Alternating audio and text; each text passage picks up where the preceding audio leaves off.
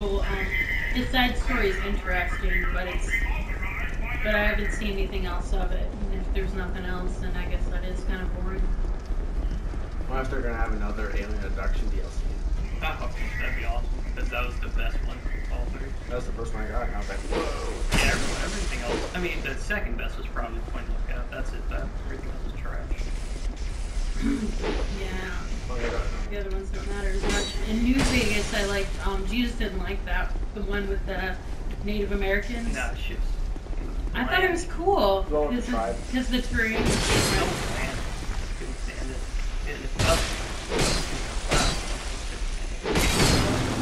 Damn. I just don't like how you can't go back and visit some of them.